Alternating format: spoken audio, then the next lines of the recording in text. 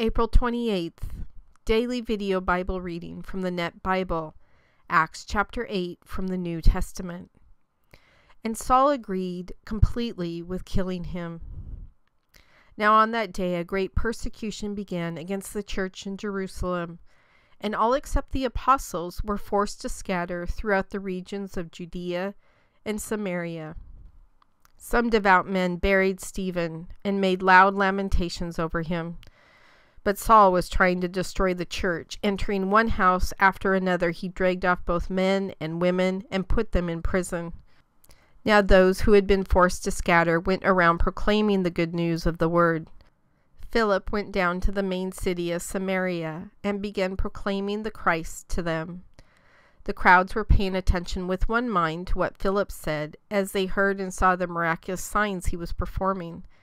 For unclean spirits, crying with loud shrieks, were coming out of many who were possessed, and many paralyzed and lame people were healed. So there was great joy in that city. Now in that city was a man named Simon, who had been practicing magic and amazing the people of Samaria, claiming to be someone great. All the people, from the least to the greatest, paid close attention to him, saying, "This man is the power of God that is called great." And they paid close attention to him because he had amazed them for a long time with his magic. But when they believed Philip as he was proclaiming the good news about the kingdom of God and the name of Jesus Christ, they began to be baptized, both men and women. Even Simon himself believed, and after he was baptized, he stayed close to Philip constantly. And when he saw the signs and great miracles that were occurring, he was amazed. Now when the apostles in Jerusalem heard that Samaria had accepted the word of God, they sent Peter and John to them. These two went down and prayed for them so that they could receive the Holy Spirit. For the Spirit had not yet come upon any of them, but they had only been baptized in the name of the Lord Jesus. Then Peter and John placed their hands on the Samaritans, and they received the Holy Spirit. Now Simon, when he saw that the Spirit was given through the laying on of the apostles' hands, offered them money, saying, "Give me this power too, so that everyone I place my hands on may receive the Holy Spirit." But Peter said to him, "May your silver perish with you, because you thought you could acquire God's gift with money. You have no share or part in this matter, because your heart is not right before God. Therefore repent of this wickedness of yours, and pray to the Lord that he may perhaps forgive you for the intent of your heart. For I see that you are bitterly envious and in bondage to sin." But Simon replied, "You pray to the Lord for me, so that nothing of what you have said may happen to me." So after Peter and John had solemnly testified and spoken the word of the Lord, they started back to Jerusalem, proclaiming the good news to many Samaritan villages as they went. Then an angel of the Lord said to Philip, "Get up and go south on the road that goes down from Jerusalem to Gaza. This is a desert road." So he got up and went. There he met an Ethiopian eunuch, a court official of Candace, queen of the Ethiopians, who was in charge of all her treasury. He had come to Jerusalem to worship and was returning home, sitting in his chariot, reading the prophet Isaiah. Then the Spirit said to Philip, "Go over and join this chariot." So Philip ran up to it and heard the man reading Isaiah the prophet. He asked him, "Do you understand what you're reading?" The man replied, "How in the world can I unless someone guides me?" So he invited Philip to come up and sit with him.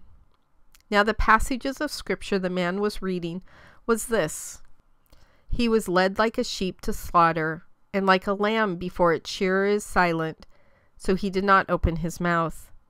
In humiliation justice was taken from him.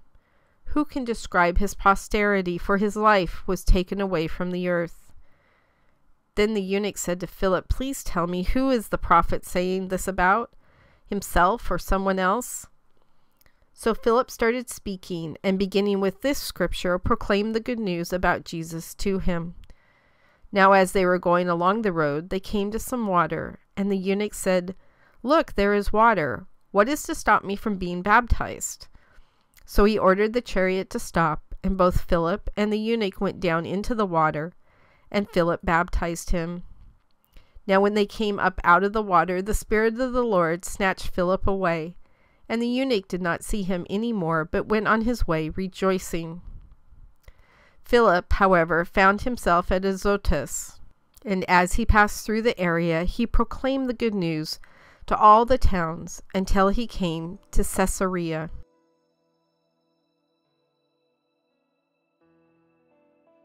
God, my heart kind of hurts for Simon. Oh, it hurts a lot.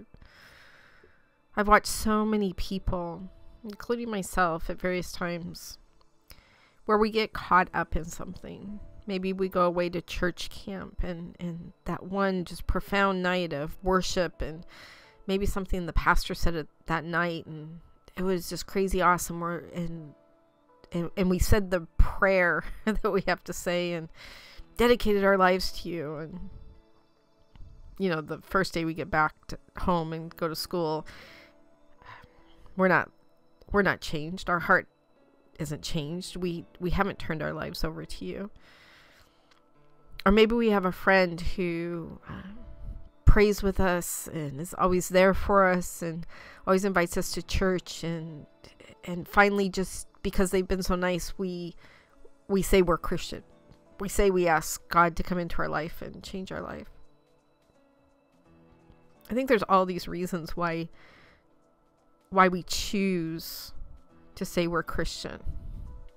So God, if there's anyone listening to this video right now who feels that they may be in that situation where they haven't truly given their heart over to you, they truly haven't committed their life to you, some part of their heart they're holding back, they haven't fully confessed to you, they're not seeing fruit in their lives come from you. If there's any doubt whatsoever, just like there was doubt from Peter and John towards Simon of, yeah, I don't think you're really saved. I don't think you really went through this for all the right reasons. If anybody listening right now is in that situation, God, just reassure them and help lead them down the right path of the place they need to be to hear your words. I know you choose us. We don't choose you, but we still have to be intentional about accepting that gift when it's offered. And you will change our heart, and you will change our lives. You will change our intent with others, and you will change how we feel about them. So God, please, I just pray for everyone today who's in Simon's position. His last statement to them just breaks my heart.